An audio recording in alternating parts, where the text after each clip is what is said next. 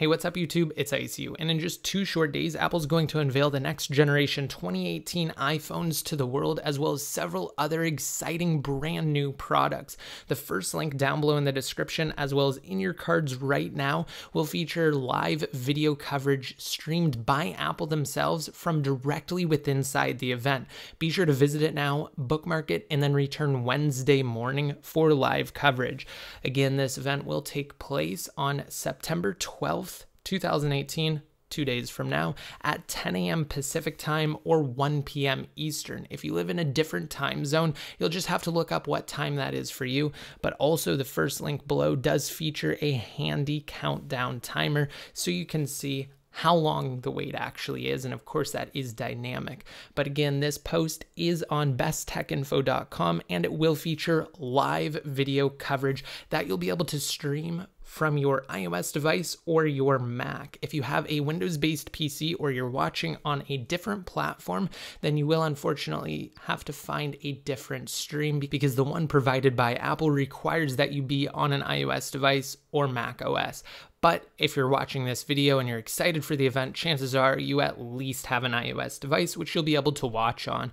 We will also have live Twitter updates. For those of you who can't watch the event for whatever reason, in real time, we will be tweeting the most important announcements as they unfold. So be sure to follow us on Twitter if you have yet to. Again, for a quick recap, Apple is expected to announce the iPhone XS as well as XS Plus.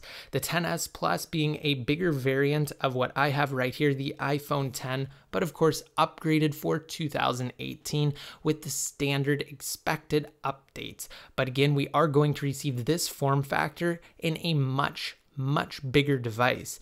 That should be absolutely fantastic. I, for one, am extremely looking forward to that. It's said to feature a 6.5-inch display measuring diagonally when compared to this 5.8-inch display. We're also expected to get a 6.1-inch LCD iPhone, which will be lower cost than either of the two XS variants, and the name for that device is seemingly unknown at this point. Recent rumors as of today actually suggest it could be named the iPhone XR, which seems awful in my opinion, but who knows? We'll find out more on Wednesday. We could also receive brand new AirPods with the wireless charging case as well as AirPower.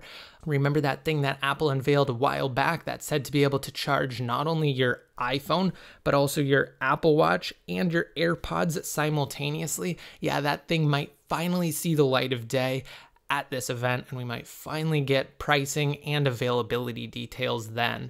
We might also potentially receive some news around new iPad and Mac models. Some rumors suggest that we will actually receive new releases for those devices at this event, but others state that we could actually have another event next month in October, which we've had in years past. Remember the typical iPad October event? Maybe that makes a comeback this year. For full details, be sure to check out that link below, besttechinfo.com. That link is dynamically updating, so of course you just need to bookmark it and return when the event goes live. We will have full coverage. We'll keep you fully up to date. If you aren't already subscribed, be sure to click that subscribe button and ding that notification bell so you're fully informed anytime we release new coverage. And like I said, you'll be in the loop for everything related to this event. And until next time, this is ICU signing out.